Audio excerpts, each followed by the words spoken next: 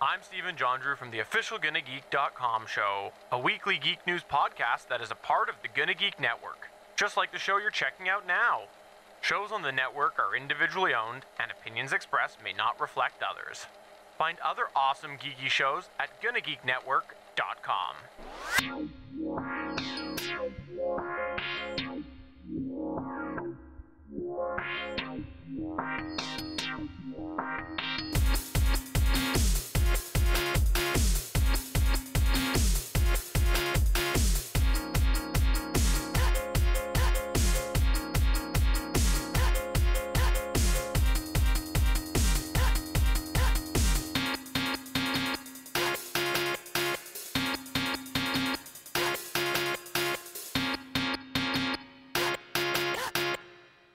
And welcome to Play Comics, the show where we look at video games based on comic properties and how well they stick to that source material. As always, I'm Chris, and today I'm really excited because after what feels like years and years of trying to get timing right, I have Josh Sutton on from Panels to Pixels. Josh, how are you today? I'm great. Thank you very much for having me. Better late than never. Oh, I know, right? We were supposed to get this, a full peek behind the curtain. We were supposed to get this going earlier. I was going to have him on for another episode, and then I sounded like death, so I had to reschedule, and then I freaked out because I needed an episode and accidentally gave the one he wanted away to somebody else. So I'm not perfect no matter what anybody thinks. But you know, I'm hiding my resentment over that. I'm just kidding. It's absolutely no problem. This is the problem with time zones, is trying to schedule these things all the time. I feel like I live a lot of my life on American time zones to collaborate with other people. Well, to be fair, time zones are stupid. Agreed. We're not here to worry about time zones today. We're here to talk about the tie-in for the 2003 Ang Lee Hulk movie, which I either watched for the first time or the first time in a very long time just the other night. It's, you know, it's one of those formative experiences. You'll never forget your first time watching Ang Lee's Hulk. It's very interestingly shot, I think. I don't want to get into a full film review podcast here, but there are definitely some things in there where they were trying to make it look kind of like a comic book as much as you can with a live action movie, and I appreciate the little details there. Yeah, and some of that stuff works better than others. I think overall it was a worthwhile endeavor. But yeah, I mean, some of it is kind of painful to look at, but you know, they tried something. It definitely stands out. It's a very unique film, I would say. One thing that I thought was pretty unique about it was this is not a take on Hulk that I have seen in a lot of places. Granted, most of my Hulk reading has been the early 60s stuff when he first started and the current Immortal Hulk run. Yeah, I mean, I'm curious to see what you think about that, whether you think this is a traditional depiction of the Hulk, because I really feel like this is the most faithful to the original premise set out in the comics. That's my feeling on it. There are parts where, you know, it's certainly, yes, this is what I see as a traditional thing. You have Hulk worrying about getting angry. You have him running around not necessarily knowing what's going on at the beginning, trying to figure everything out. I mean, you don't really have him worrying about time of day and switching over at night, but I don't think any of the movies ever touch on that because that's just weird. I think the modern audiences. Yeah, I mean, okay, full cards on the table for listeners. I absolutely adore this film. It's I made a video about it a few months ago, about 6 months ago, and in it I kind of hypothesized that audiences found disagreements with it because they wanted a summer blockbuster, a superhero movie, whereas what it actually is closer to like an old school monster movie, like a Frankenstein or you know, Jekyll and Hyde is the obvious parable, and I really feel like it lives up to that, and then adds in all the kind of the complex kind of psychological drama and well, I made a whole video about it, about trauma and abuse and depictions of masculinity and things like that. I think it's a really, really deep, complex film, and I think it's often overlooked, and I think that's a shame. Obviously, we'll have a link down to that video in the show notes. I purposely stayed away from watching that video because I wanted to form my own opinion, especially knowing that I was going to be watching it so close to recording this. And I don't not hate the movie, but it's certainly not what I was expecting. Yeah. And do you know what? Because I had to rewatch it a lot for that video, so I really do feel like it's, you know, when I close my eyes to go to sleep at night, I see Ang Lee's green rubbery Hulk. But yeah, especially in a kind of post-MCU world, it really is quite a breath of fresh air, I feel like. I think it's good that it's not what you're expecting. I really feel like I should have watched some of the trailers for this one before I watched the movie, just to get myself in the right mindset, because I was definitely kind of in that Mark Ruffalo MCU mindset going into this, even though I knew he wasn't anywhere near the movie. I knew this was the Ang Lee one that everybody has opinions on. It's hard for me to break out of that MCU mindset with something that's so close time-wise to when the MCU happened. Yeah, definitely. And even the Ed Norton, the first MCU Hulk, kind of retreads some of the same ground as this, but kind of makes it a bit more, polishes it up into a more mainstream film, I would say. In fact, one of the things Ang Lee said about this film when it was first released was that it was the most expensive indie movie ever made, and I definitely think those kind of like, you know, even the pace of it is so slow and meditative that you definitely get some of that indie movie sensibilities in it. That's definitely one thing we picked up on watching it, because Kaylee was watching it with me like she usually does with this kind of thing. And she was kind of waiting for stuff to happen. And I mean, I was too, honestly. It's Hulk. I expect him to run around punching things. Yeah. That's true. And, you know, we'll get into this when we start talking about the game, but I think people took similar umbrage with the game for the same reason. Not enough punching things. So the way the movie starts out, they take the Hulk origin away from that original 60s one, and instead Bruce Banner's dad is doing some experiments and ends up passing the experiment on to his son because genetic mutations and things and science that goes above my head. I mean, whatever, that's just this weird science thing that I can accept in a superhero movie. And then when there's a giant gamma atomic blast, leaves Bruce out under a kitchen table to get blasted. Yeah. There's I don't know how deep you want me to go into the comic origins of that, but in the, you know, Peter David, a legendary Hulk writer, he kind of sowed the seeds for some of that origin stuff by suggesting that Hulk was kind of hereditary, not solely due to the accident that he has in the lab.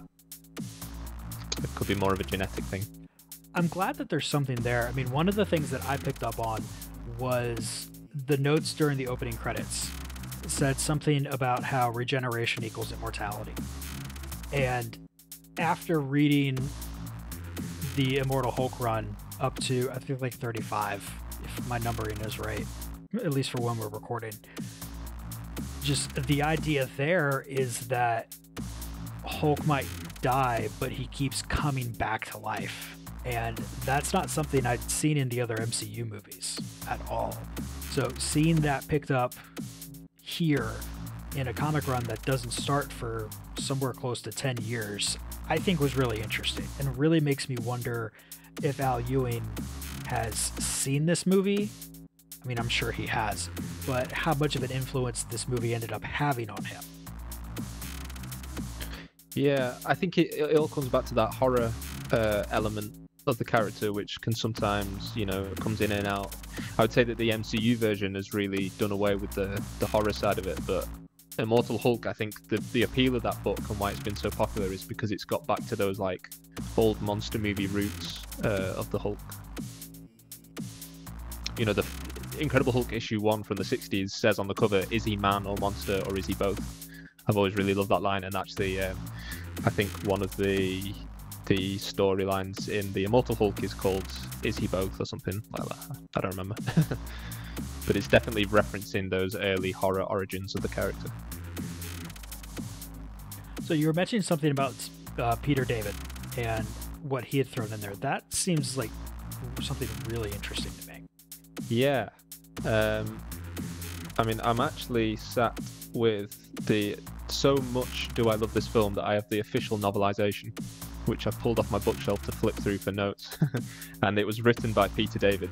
And so that's kind of the snake eating its tail of this, is that the film kind of pulls a lot from his writing, and he ended up writing the novelization of the film.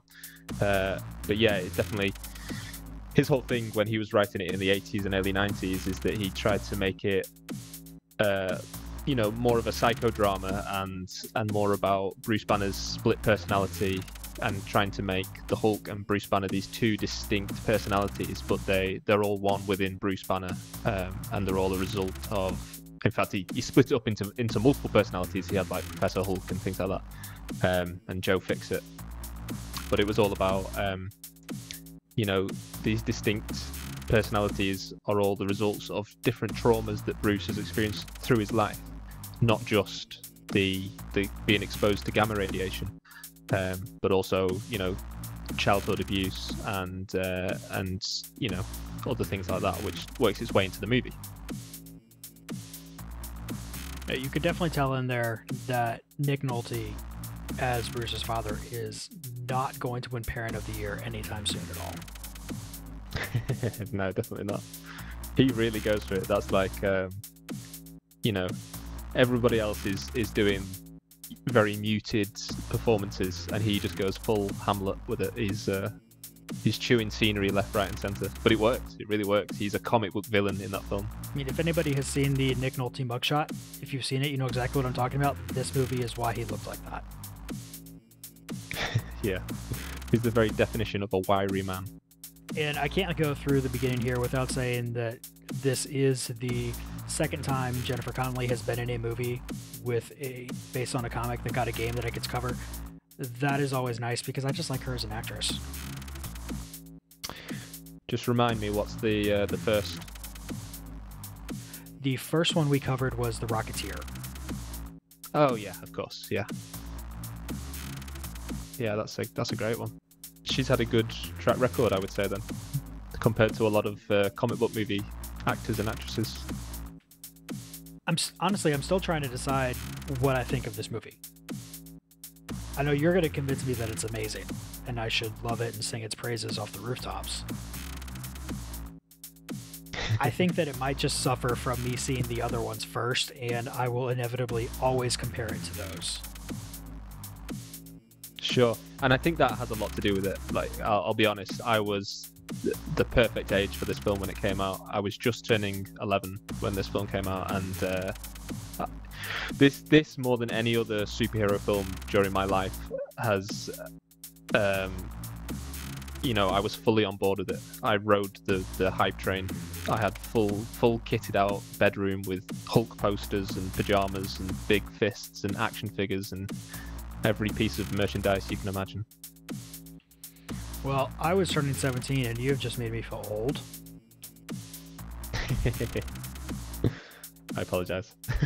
I was in that awkward part where I didn't really have a car where I could drive around to get things, and I didn't want my parents to drive me around all over the place, and I just never got around to seeing this when it came out.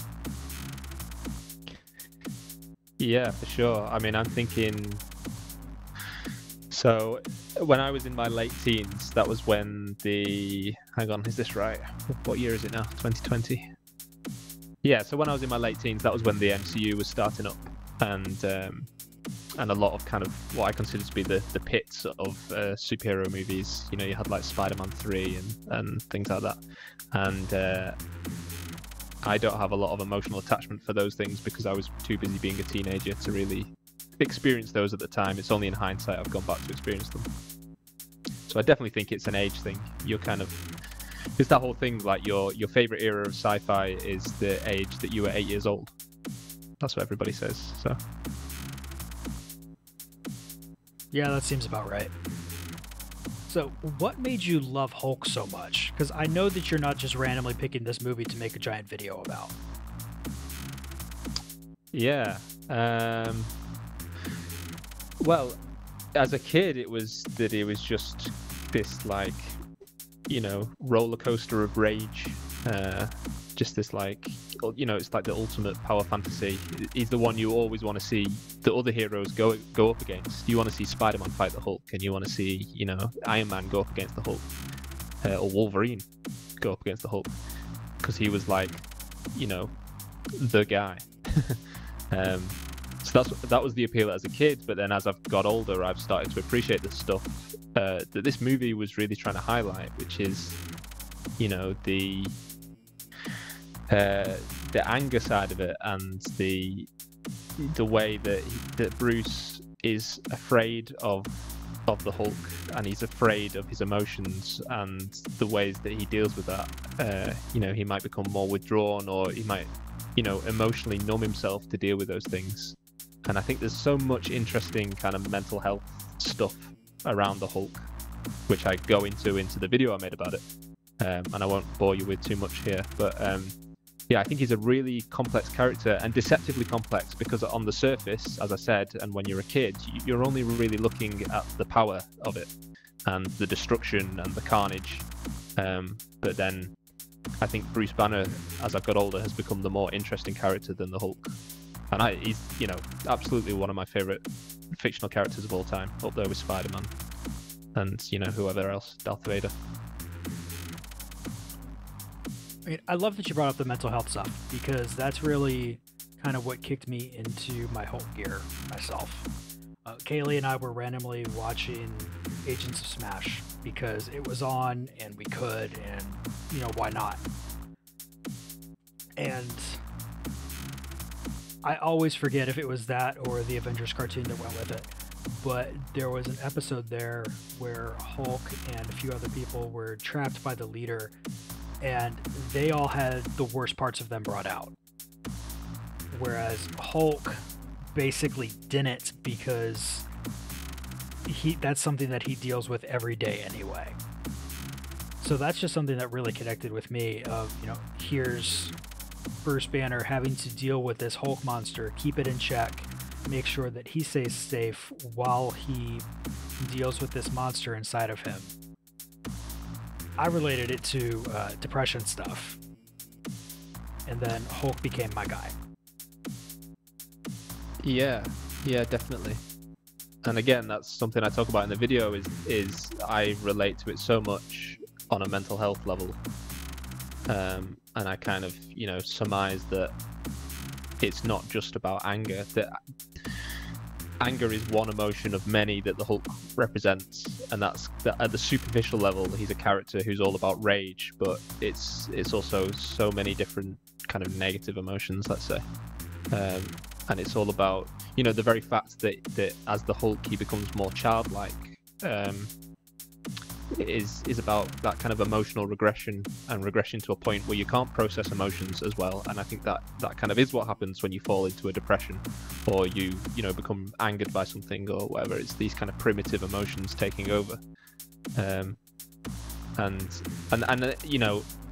although the roots of it are in the comics, in Peter David's comics about the Professor Hulk and Smart Hulk, that's something I could never really get on board with in the MCU, because it kind of goes against everything that appeals to me about the character, to the point where it's a completely separate character, and I can't really relate to that version.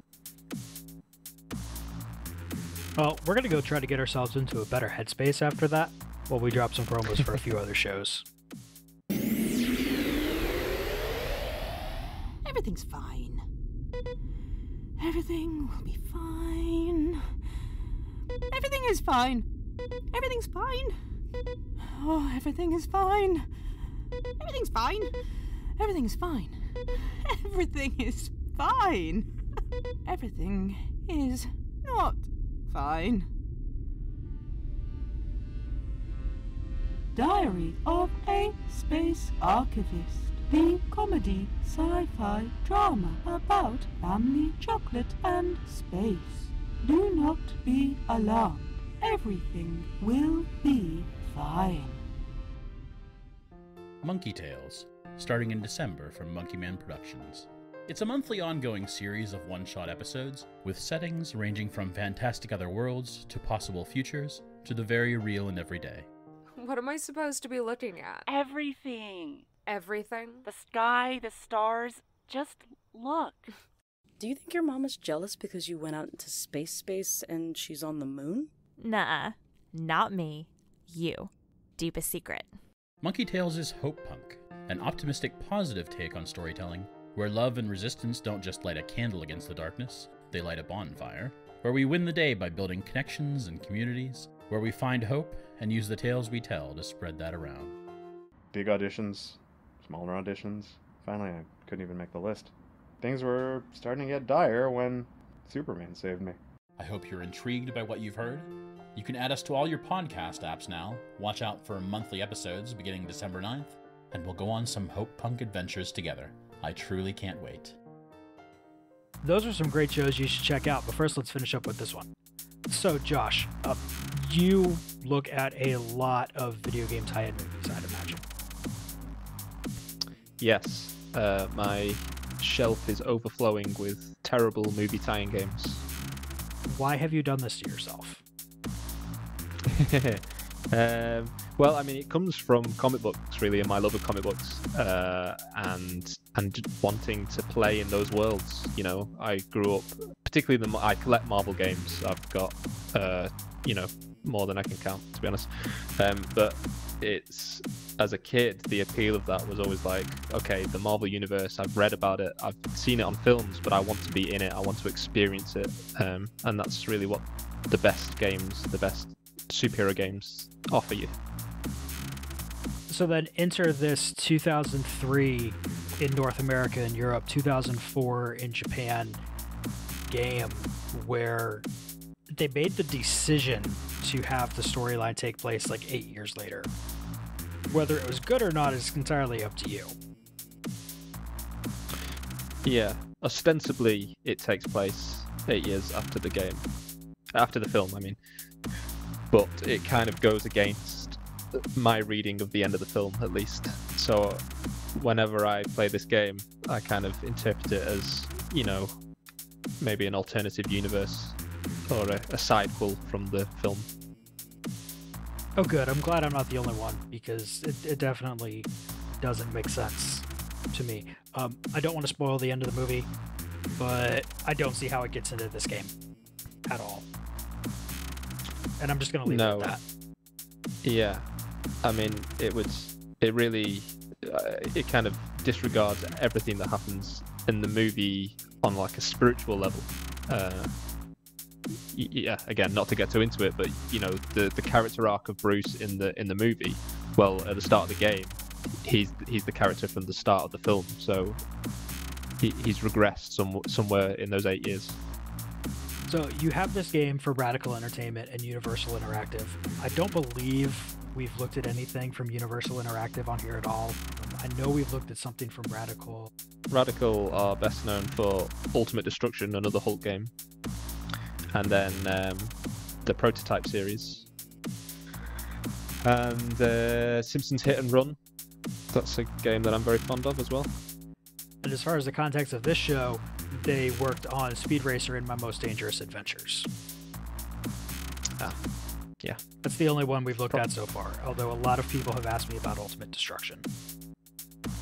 Yeah, and that's kind of considered the high watermark for Hulk games. But I would argue that this game does certain things better than Ultimate Destruction. But again, a lot of that's nostalgia on my part, because as I said, you know, I had all the merchandise for this movie, and that includes the tie-in game, and the copy that I have is the same copy I've kept with me for 17 years now. Man, that's always nice when people can hold on to their stuff. The storyline for this game is weird. Yeah, definitely. I mean, no, I think it's fair to say that it doesn't matter. You know, you can treat it as a alternative. You know, it's the same world as the movie, but it's not. It has nothing to do with the events of the movie.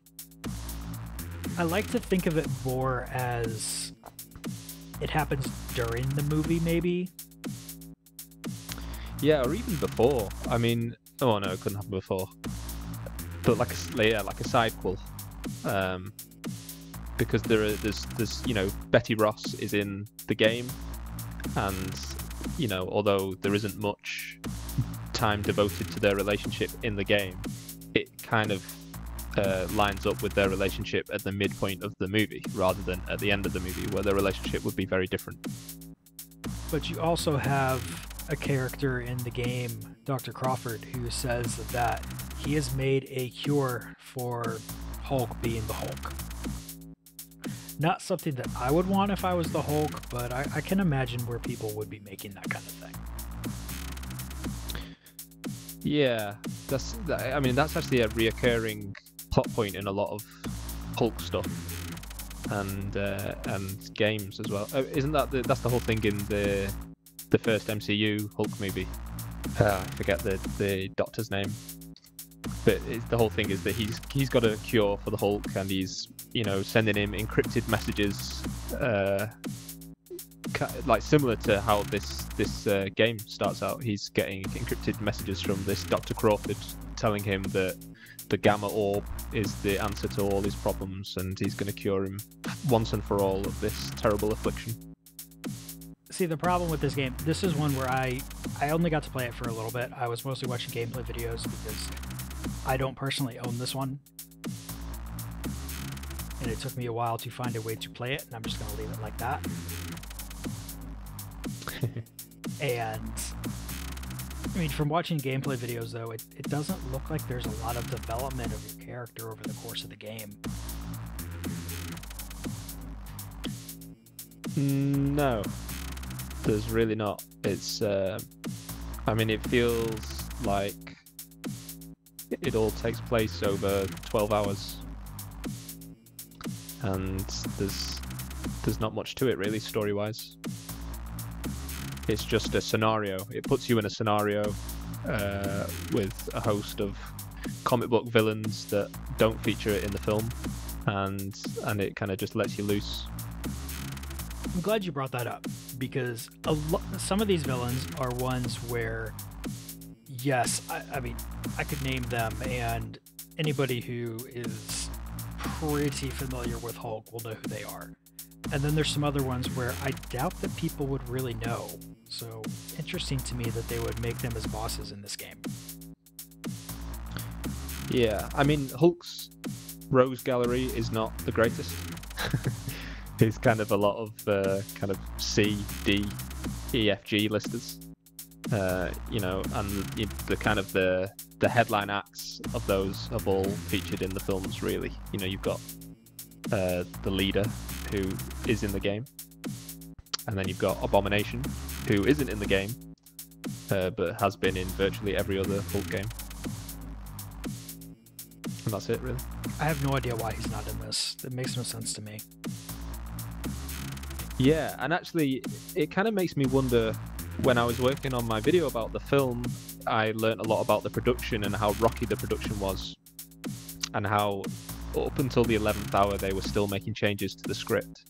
And for anybody who's seen the film, they'll know that the kind of the big bad of the film is Nick Nolte's character, who is an amalgamation of many different Marvel characters. He's Bruce Banner's father, but he's also has the properties of the Absorbing Man, who was in an original draft for the movie of the script. And it almost makes me wonder if this game was being developed as changes were being made, and if there were certain characters that they weren't allowed to use, like Abomination, like Absorbing Man, and they had to create a wholly kind of unique story, and that's why it doesn't line up with the movie in any way. Like, you think the studio told them they shouldn't use those characters, or they decided the studio has no idea what they're doing. We're going to make sure that whatever we're making isn't going to be affected by changes. Possibly a little from column A and from column B. But no, I mean, usually the way these things go with licensed games is if a movie's coming out, they say, don't put anything in here that's going to contradict what we're doing, or confuse the branding or anything like that. They don't want to mix the messaging around the film, so just steer clear of anything that happens in the film. That's the way it sometimes happens. Other licensed games are very faithful adaptations of the movie, and sometimes you can get cool bonus things which turn out to be stuff that was in the original script that was taken out. I would wager that in this case they were told don't hit any of the plot points from the movie. But something we haven't talked about is that Eric Bana, who plays Bruce Banner in the movie, is voicing the character in this game, which is unusual for the time to have the movie actor do the voice. And it definitely adds some authenticity. It does make it feel like it's part of the same world. I think that's a nice touch. I also think it's a nice touch that they went with the cel-shaded graphics, because this era of games was not exactly really pretty. Yeah, and it looks really nice. It's aged really well, this game. Those almost cel-shaded graphics, kind of like posterized colors, like limited color palette. I'd say this is a high quality game for the time, and for a time when movie license games often weren't very high quality. The common narrative really is that movie tie-in games are always crap. And I mean, just look at the Batman game for NES. That is definitely not crap, and it's a movie tie-in game. Yeah, 100%. That's one of my favorite.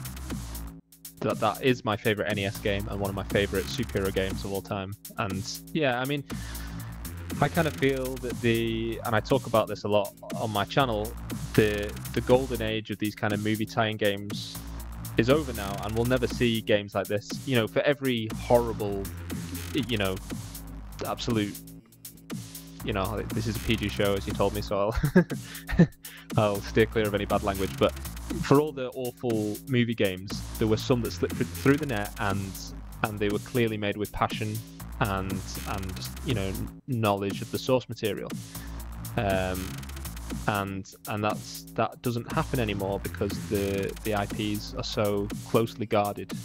I mean, as we're talking, a new Avengers game has just come out featuring the Hulk, and I would say, without getting too much into that, one of my criticisms of it would be that property has been too micromanaged by the IP holders, which wasn't happening in 2003 because they weren't seeing as much value in the Hulk in video games. It wasn't a multi-billion-dollar prospect. So Radical Entertainment were given free rein to kind of do whatever they wanted, as long as they set it, tie it into the film. And then, as with Spider-Man 2, as with Wolverine Origins, as with Batman on the NES, you end up with games that are diamonds in the rough. They just get it right. One of the things I find really interesting with this game is that I got home, and while we were eating dinner, I pulled up a couple reviews on YouTube, because I like to watch those right before I record, just to make sure I have stuff fresh in my head and everything.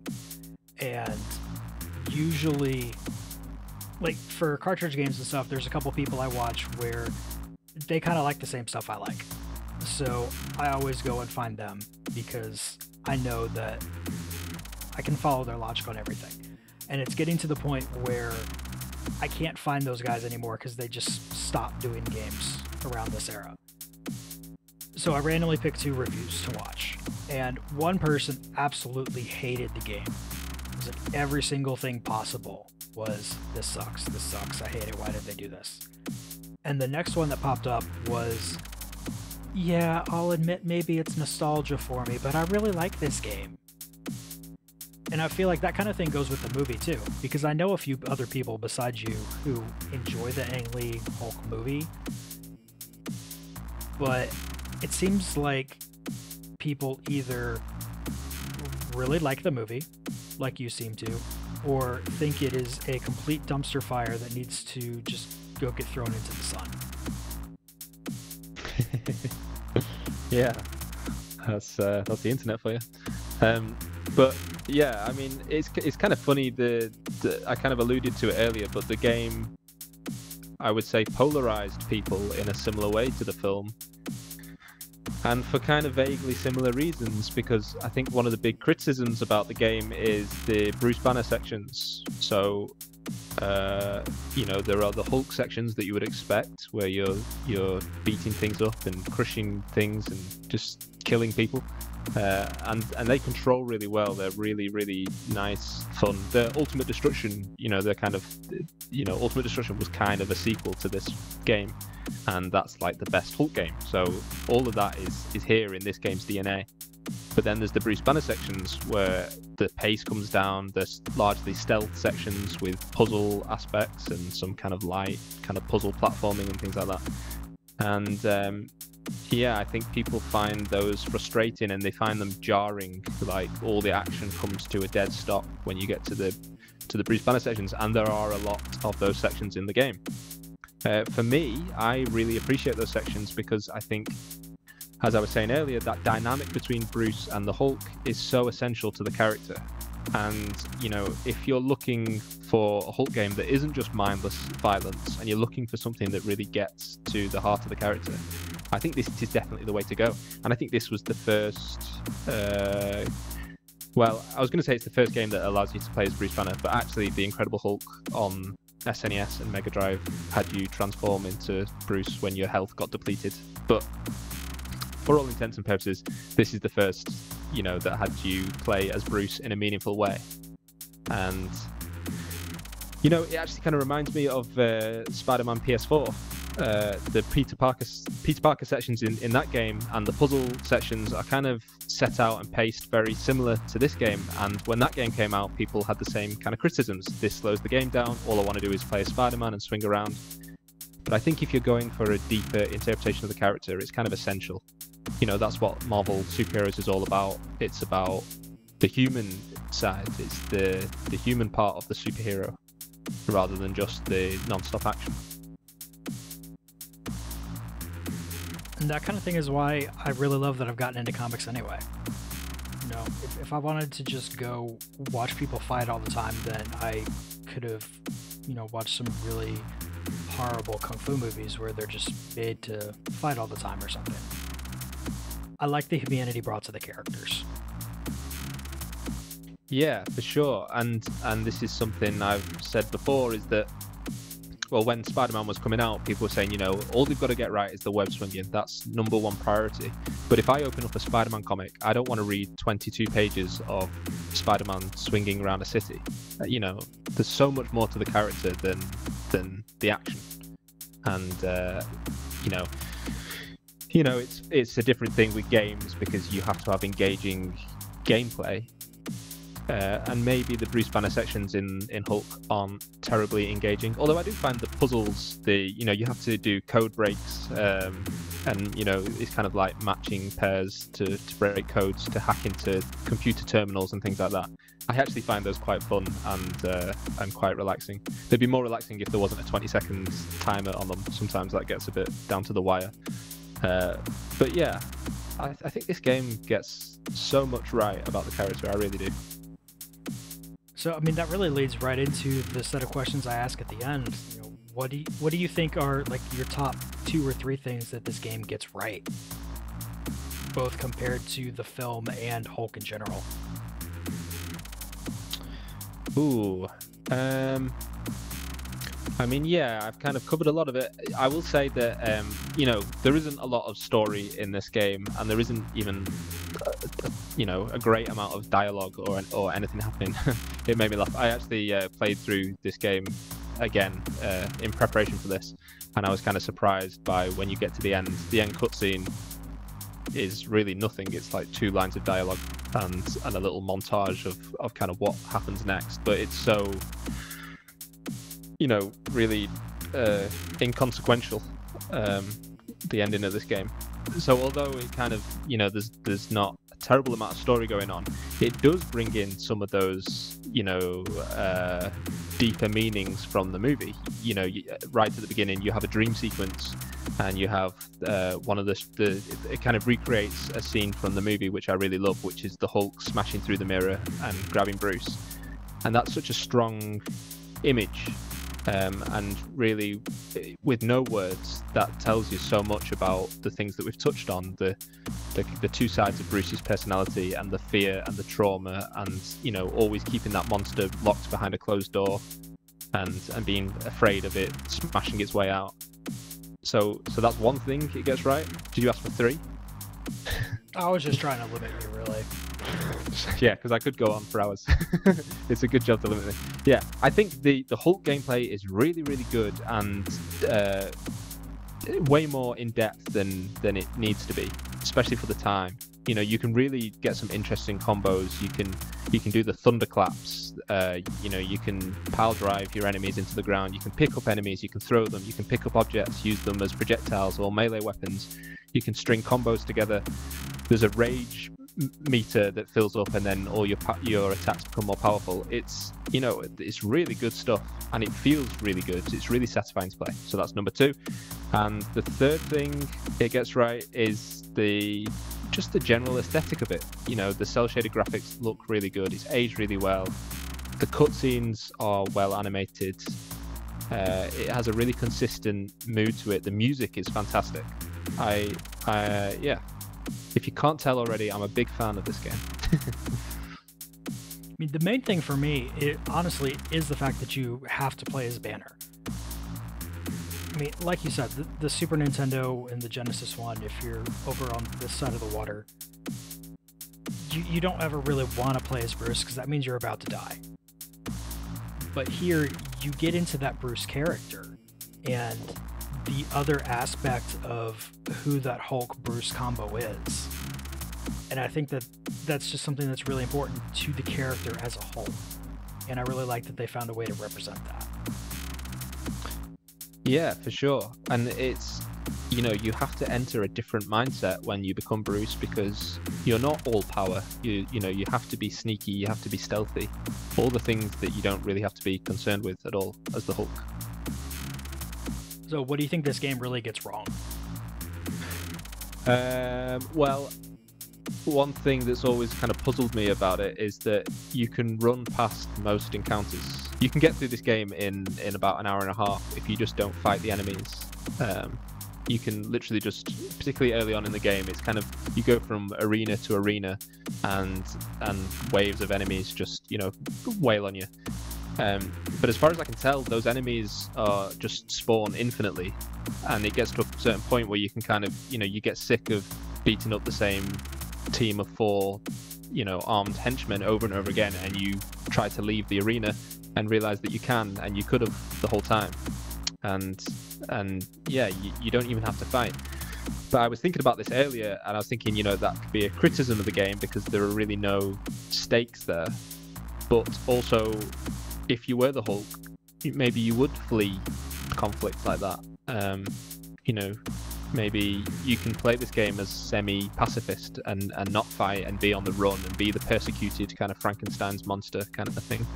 So I don't know if that's a criticism, but it is a puzzling, from a game design point of view, it's a weird decision to not, make you fight the enemies you're going up against. That's something I didn't even realize, because it's just ingrained into me that when an enemy shows up on the screen, you have to fight them.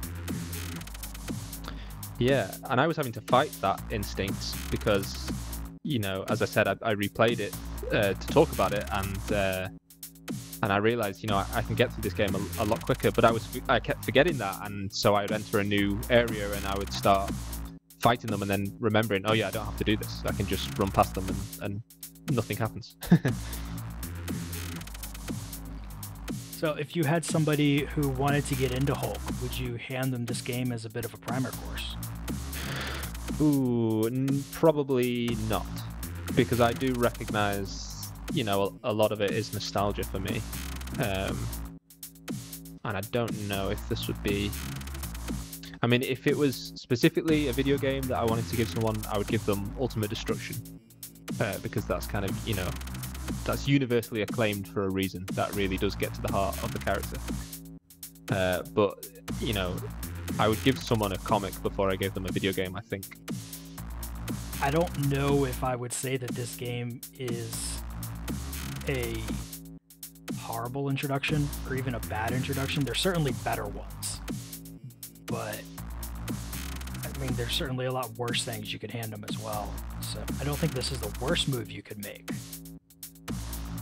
No, but it's also very specific in its interpretation of the Hulk, much like the movie.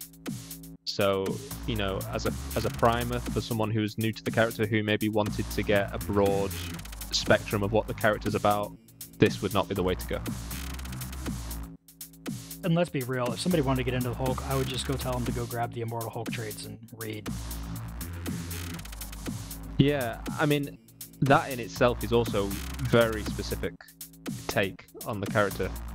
I kind of wondered about that. I'm not very far into that series. That's when I put the video out about the Hulk. Everyone told me, you need to read this, you're going to love this. It touches on so many of the themes that you've talked about. So I went and bought the omnibus, and I'm not very far into it. But so far I'm thinking, wow, this is certainly a take on the character. Although it references the early origins of the character and it references some of that Peter David stuff, it's doing something wholly original that doesn't really align with, I would say, the general view of the character. I just love it that I want everybody to read it anyway. Yeah, definitely. It's one of the reasons why I have a pull list.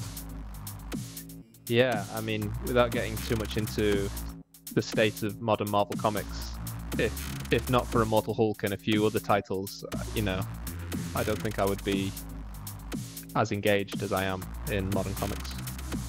So Josh, it's been great having you on. If people want to hear more from you, where else can they find you around the internet? Yeah, so the primary place to find me is YouTube. So just search Panels to Pixels or head to youtube.com/Panels to Pixels, and there you'll find, you know, all my musings about all things comic books, video games, 90s superhero cartoons. That's something I'm known for talking about, and you know, other fun things like that, mainly things from my childhood and things that I feel emotionally attached to. Or you can follow me on Twitter @Panels to Pixels. I don't do Instagram really or Facebook, but on Twitter I tweet a lot of garbage and sometimes some good things. As always, we'll have links to that kind of thing down in the show notes because, you know, just in case you forget how to spell words like I do all the time, you can click a link. It's so much easier. And you're probably already listening to this on your phone, so you can just go look at the show notes that are right there and boom, link to the website. You're good to go. You know, just like always, if you want to follow me around on the internet, you can head on over to Twitter at PlayComicsCast. You can head on over to the Play Comics website, which has links to the Facebook group, the Discord channel over on the Gonna Geek server, because Play Comics is a part of the Gonna Geek network. And if you want to go check out other wonderfully geeky shows, you can do it over there. If you want to help support the show, hear these episodes early. I'm still trying to figure out the timeline on how early. Sometimes it's the day before, sometimes it's a week before. I don't know, it just kind of depends on when I get it done. You can go over to Patreon, search for Play Comics, and anything above the $1 level, you'll get the episodes whenever I happen to get them done, instead of ridiculously early Sunday morning Eastern time when I schedule them to come out. If you like the music that we're rudely talking on top of right now, head on over to soundcloud.com/best-day to check out Best Day's music. But most of all, just grab a game, grab a stack of comics, and go find yourself a new favorite character.